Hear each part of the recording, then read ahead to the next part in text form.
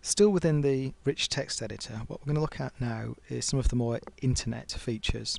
So let's go back into our editing mode and go to edit text. What we're interested in now is this section of the menu bar, the anchor element, or rather the web link element, then this anchor one here, this section primarily. Then we'll just look a little bit at images and perhaps one or two of these other elements.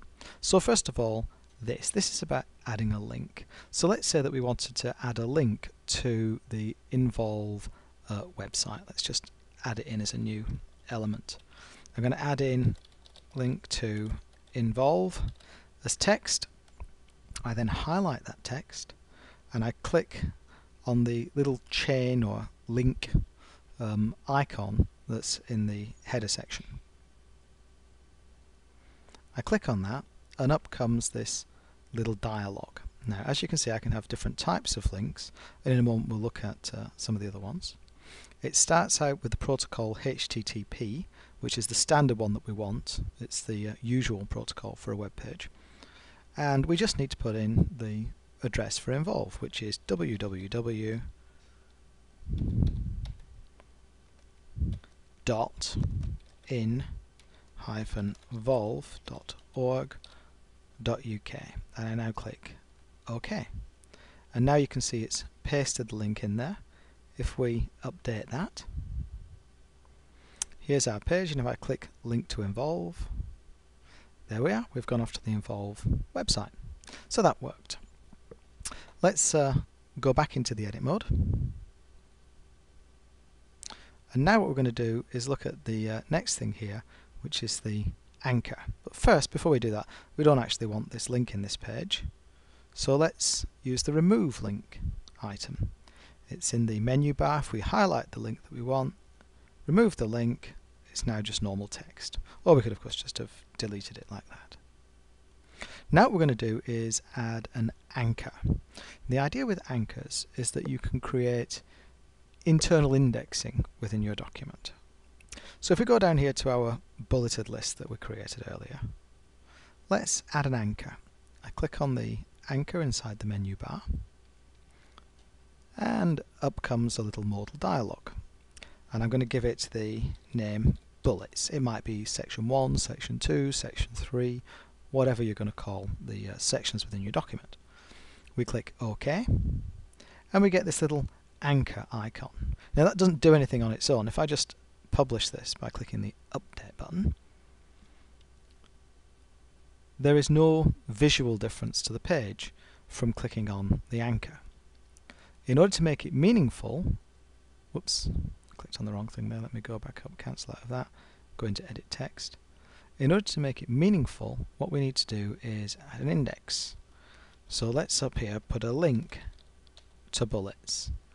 I highlight that, I click on link, and you see where it says link type URL.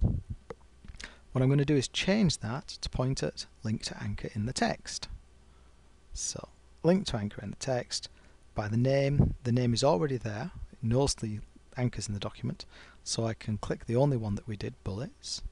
I click OK, and now I have a little internal link.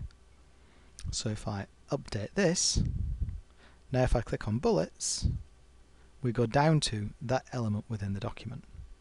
So what anchors allow you to do is create internal anchors, internal indexes within a document to allow navigation within a large document. Okay, if we go back into the edit mode, the next thing as we move along is images, where we can insert or edit images. We already saw how that worked by bringing in a template, and if we add another image into this document, we get the same kind of approach. We can browse the server to find the relevant image, we can pick from the existing images. This, by the way, is a link off to another folder, and what we will probably do for the real application is add a separate folder for the images that we upload, and then you would go into that folder to find the specific image. I'll just bring down the same image again, you can see, and add a little bit of text. I won't bother with saying image in there because that would be inappropriate. I will just say Dinah Wynne Jones again. I say portrait this time for variety. And I click OK, and it just inserts the image in the text. So that's very straightforward. We could, of course, set height and width and various other properties if we wish to. If you have a flash animation, you can insert that in the same way. And you can also add tables. So if we wanted to add a table to this document, we could just insert a table, and we get to choose how wide it is. Generally, not a good idea to use pixels because they're an absolute size. Percentage is generally better. So let's say a width of 50% of the available space. Let's say 2 rows, 2 columns, a border size of 1 with left alignment. We don't want a caption, and the summary would just be a description of what's inside the table that's not actually visible. The summary would be just for people, again, with visual impairment. It would be information for their screen reading tools. Caption would actually be visible if we wanted to use it. So for summary, I'll just say book list and click OK. And we now have this little table appearing inside it. If I don't want that to be wrapping, I can get rid of the text around it, and I could also reset that alignment. If I go to the properties of the table, instead of aligning it left, I could align it center. So I now have a little book list table. And let me see, Archer's Goon is an excellent Dinah Wynne Jones book. 8 Days of Luke is another one, and then there's Cart and Quidder, and Howl's Moving Castle. There, a few book recommendations for you as well.